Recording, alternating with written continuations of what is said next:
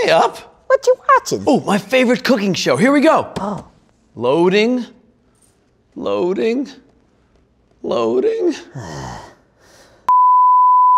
Welcome to What's That Smell, everybody?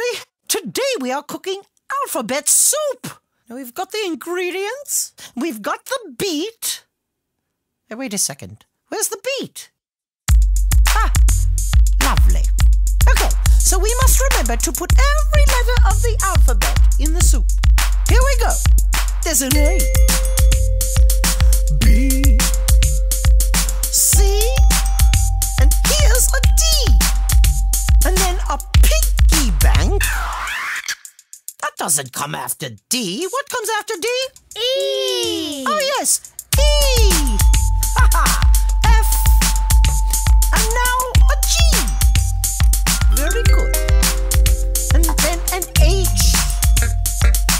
I. J. And then a bagel. Wait a minute. H-I-J. K. Oh, yes, K. Ha-ha. L, M, N, O. Now, what's this? Oh, yes, a P. Ha-ha. Q, R, and here's a princess castle. Wait a minute, it's happening again. What comes after R? S. Oh, yes, S. Then a T, U, V. Now there's a W. We're almost there. X. And then Y. And stinky cheese. What is it? Z. TP?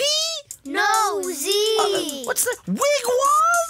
No, Z. Oh, yes, it's Z. Haha. Beautiful, my friends.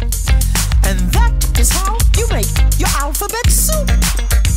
Now we get to taste it. Okay, here we go. Ooh, it's good, but it needs more stinky cheese.